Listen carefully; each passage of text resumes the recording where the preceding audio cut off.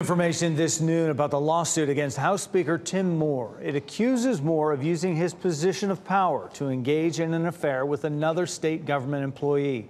WRAL's Chelsea Donovan is at the Wake County Courthouse with a look at the documents. Chelsea? Yeah, Jeff, Scott Lassiter is currently an assistant principal here in Wake County. He's also a former Apex Town Council member, and he claims in a 22-page lawsuit filed inside of this courthouse that Speaker of the House Tim Moore had an affair with his wife for 3 years and thus destroyed their marriage.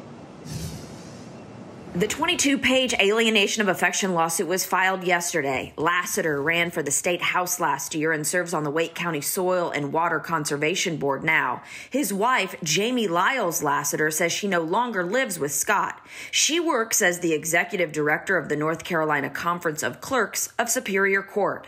The lawsuit says that on December 21st of last year, Scott Lassiter surveilled his wife and included this picture that he says is of her and Speaker Tim Moore leaving Sullivan's Steakhouse. The lawsuit says she told the plaintiff that she was going to a movie with one of her friends. Instead of going to a movie, Miss Lassiter went to dinner with defendant Tim Moore at Sullivan's Steakhouse in Raleigh. After the dinner, defendant Tim Moore drove Mrs. Lassiter in the Lassiter's car to his residence in Raleigh, where they spent hours together and, upon information and belief, had sex. The lawsuit makes a lot of other allegations without providing any proof, including that Jamie Lassiter and Moore had group sex with people seeking political favor.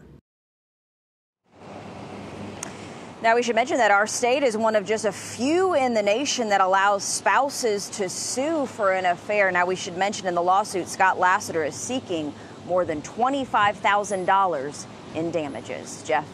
All right, more details to come. Chelsea Donovan with that update right there in Raleigh. Thank